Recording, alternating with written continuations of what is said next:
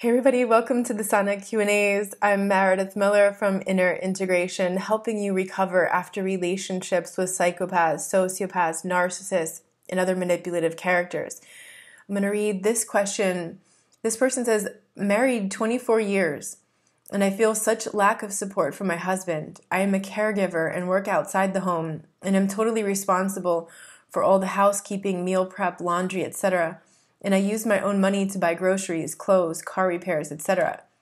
My husband works graveyard at Wal-Mart. He rides his bike to and from work, total 35 miles.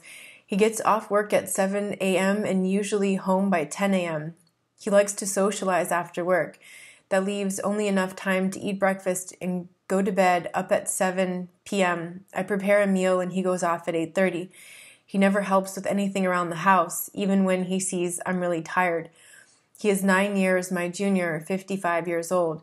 When I ask for help, he goes into his bedroom, shuts the door, and sleeps his days off. I admit sometimes I get so frustrated that I cry and get angry, and that just gives him more reason to shut his door. What am I dealing with here?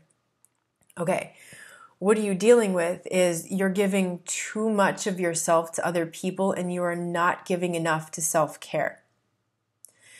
You are a professional caregiver. And you play that same role at home. You're taking care of your husband, you're taking care of all of his needs, but he is neither incapacitated nor a child. Okay? Dr. Gabor Mate, I don't know how long you've been hanging around here, if you've heard me mention him. Dr. Gabor Mate is a Canadian physician. He has some information that will really speak to you if you identify as a caregiver. He has a video, and I think it's a book too, but you can look on YouTube. The video is called When the Body Says No. It is a sobering wake-up call for those of us who have been in caregiving and people-pleasing positions. He says that the chronic and compulsive need to put other people's needs before your own leads to a greatly increased risk of chronic illness. Okay, let that be a sobering wake-up call. It's not healthy. It looks noble. It really does, but it's not healthy. You're not respecting yourself. Even though it appears in a different way. I understand. I know it's hard to look at it that way. Here's my suggestion. If you want to start taking care of yourself, start by setting new boundaries with him. Okay, this isn't even step 1. This is step 0. Step 0 is put the boundaries to protect yourself. Step 1 is going to be the new steps that you take, the new things that you start doing to take care of yourself. So in terms of the boundaries, I recommend drawing a line. For example, I would start with no longer doing his laundry or meal prep. I would give him several days of a notice, not just stop on a dime and leave him hanging with no food and go to work, whatever. I would tell him in advance, okay, as of whatever day, and let that be several days in advance, as of whatever day, I'm no longer responsible for your laundry and for your meal prep. You're responsible for feeding yourself and for washing your clothes and picking up after yourself. Give him this notice so he can plan to start taking care of himself. If you're letting him know that you're making these changes because also you realize that you need to take better care of yourself, right? So I would definitely say, listen, honey, I know I've been really taking care of you. I've been doing your laundry. I've been prepping your meals. Even though I work on a different schedule, I've really been living my life on your schedule to take care of you. And I'm realizing now that I have to start taking better care of myself, my health and my well-being. So from now on, you're going to be responsible for your, from this date, Sunday or whatever on, you're going to be responsible for doing your laundry. You're going to be responsible for your meal prep. You're going to be responsible for taking care of yourself because I need to take care of myself. And see what he says as you set this boundary. Maybe nothing. Maybe he's just like, fine, whatever. And he just lets his laundry pile up and he deals with it once a month or every 6 weeks or something. And maybe, he starts eating a lot of fast foods or something like that, or going out more for food. It doesn't matter. And you're going to have to be willing to release control over that, because part of the codependency and the caregiving thing is control. There's some part of you that wants control over all that. It makes you feel better in some way. I would look into that. What is that serving you? Especially if you're afraid to let go of those two simple things. There's something there. You're getting a secondary benefit, perhaps. Maybe it's helping you feel like a good person. Maybe you feel like your worth is attached to caregiving. Maybe you grew up with a parent, a mother or father who was a narcissist, psychopath, sociopath, other cluster B, or alcoholic or addict. And maybe this person treated you in the same way, and you learned that in order for this person to give you love, in order for this person to care for you, you earned that by caretaking them. Their conditional love was based on your caretaking, what you did for them. And if you didn't do that, they didn't love you, they didn't take care of you. So if this was programmed in your mind, and then even as a career, you find yourself in caretaking, which means you obviously have skills doing that, and you obviously love doing that. And that's fine, there's nothing wrong with that. But you can start taking better care of yourself with all the time and energy that you're going to save by not doing his laundry, by not preparing his meal, by not following him around on his schedule, living your life on your schedule instead of his, right? Another thing, when you are a professional caregiver, when you are a healer, a doctor, a therapist, etc., you are in one of these healthcare or caretaking or healing professions, you need to have a radical self-care practice or you will burn yourself out. You will make yourself sick. It will start with exhaustion and then it will go south quickly into chronic illness, right? Take the time to focus on yourself, to take care of your body, to take care of your mind, to take care of your spirit. Or your subconscious will force you to do it by manifesting some kind of illness or injury.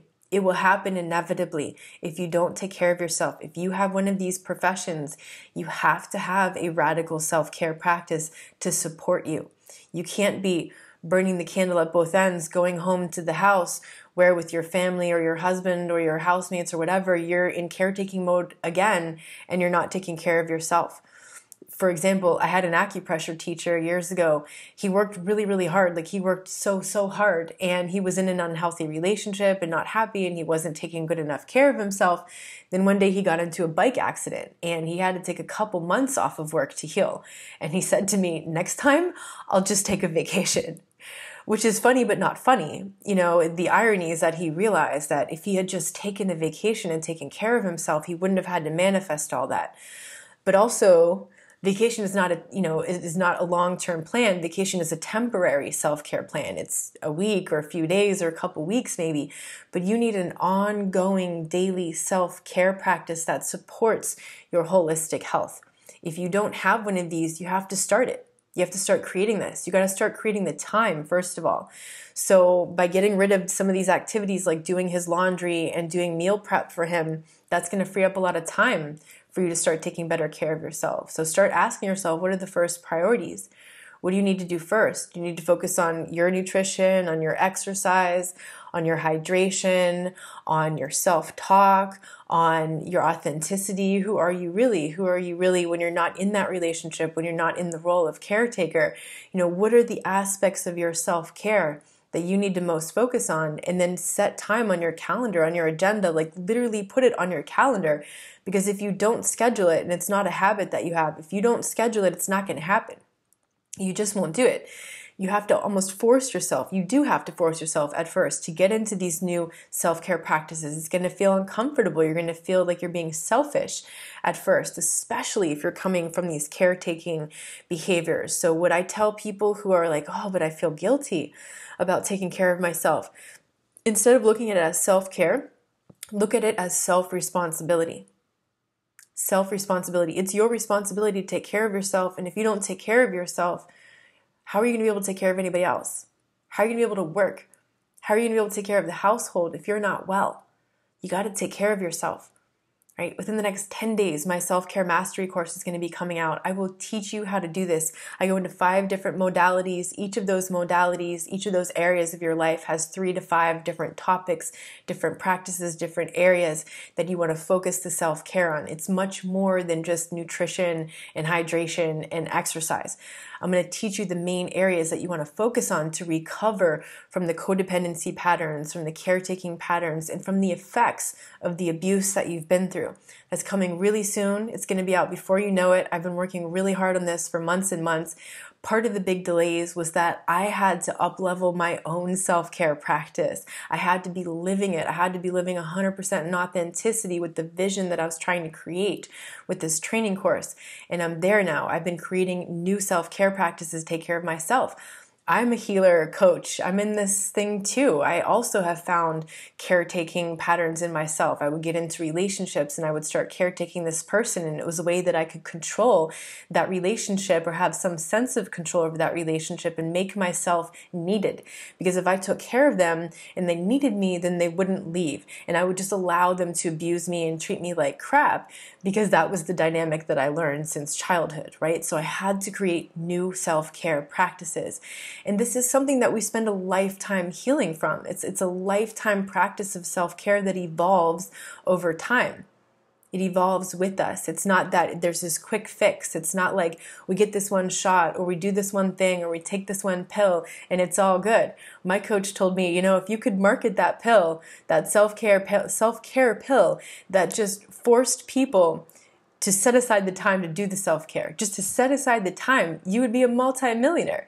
Right? Because people are looking for a quick fix. They're looking for the pill.